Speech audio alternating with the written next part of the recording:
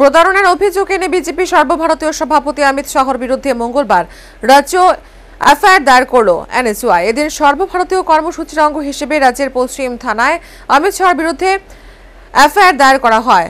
NSUI রাজ্য সভাপতি রাকেশ দাস জানিয়েছেন, 2014 সালে বিজেপি দল দেশের ক্ষমতায় আসার সময় 1 বছর প্রতিশ্রুতি দিয়েছিল। এর মধ্যে বছরে 2 কোটি বেকারের চাকুরি বিদেশ থেকে কালো ধন ফিরিয়ে এনে প্রত্যেকের অ্যাকাউন্টে 15 লক্ষ টাকা করে দেবে। কিন্তু মোদী সরকার ক্ষমতায় আসার 4 বছর হয়ে গেলেও কোনো কিছু করেনি, বরং অমিত শাহর পুত্রর ব্যাংক ব্যালেন্স বৃদ্ধি পেয়েছে।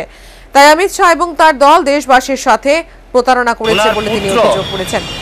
80,000 কোটি টাকা থেকে রাতারাতি কোটি 80,000 টাকা থেকে রাতারাতি কোটি টাকার মালিক হয়ে যাওয়া এবং ওনার ব্যাংক অ্যাকাউন্টে 750 কোটি টাকার যে হিসাব ব্যাংক ব্যালেন্স দেখা গেল সর্বভারতীয় সভাপতি অমিত শাহ, সে টাকা কোথায় থেকে আসলো?